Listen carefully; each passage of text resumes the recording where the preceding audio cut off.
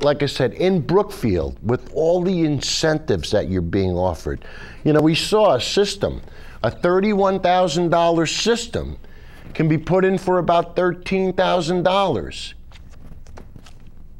Think about that. For $13,000, you could be generating your own electricity. Your payback is going to be about 6 years, and you know what? All the profit from then on is yours.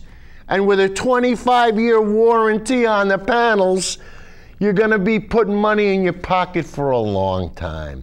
And like I said, with the little girl, that's her college education right there. The parents had the wherewithal and the foresight to say, hey, let's take advantage of this opportunity. But in Brookfield, you have even a bigger opportunity because of the incentives.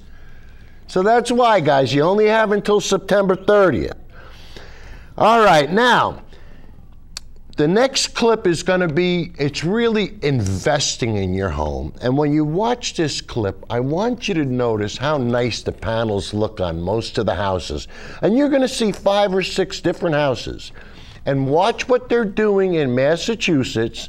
And some of the Solarize, you know, remember from one of the other shows where we showed you the Solarize, it's a little bit different in Massachusetts, but you'll get the whole flavor of the idea, and you'll be able to see what other people are doing and how their communities and themselves, how they're benefiting from a gift from the sun, solar power. John, hit it.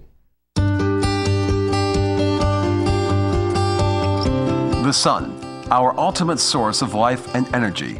It's estimated that every hour enough solar energy reaches the Earth's surface to power the entire planet for a year.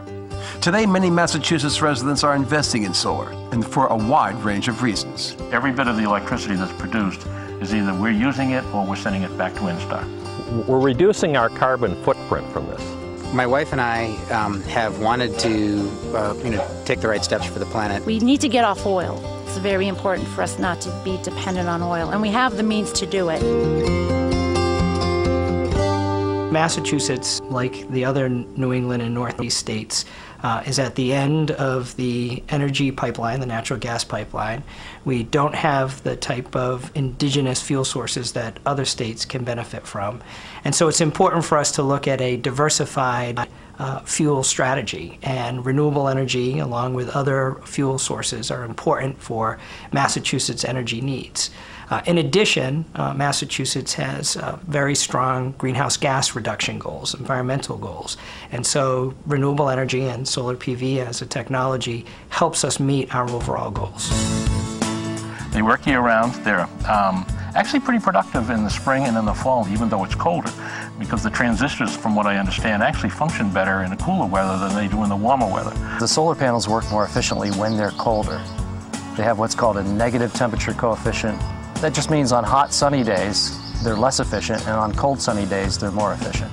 Today, so far, we've produced 5.25 kilowatt hours of electricity, and it's what, only 1140 or so. So we're doing pretty well. If you look at the chart below, you can see this is yesterday as it started to get later in the day, last night, and now the panels are beginning to produce again. So if I look at any point on the line, for example, that's 8:10 in the morning, and if I look up here, it's just about now. Well, actually, it's a half an hour behind. So I can follow the production of my electricity. But what makes a home a good candidate for solar panels? And what factors should be taken into consideration?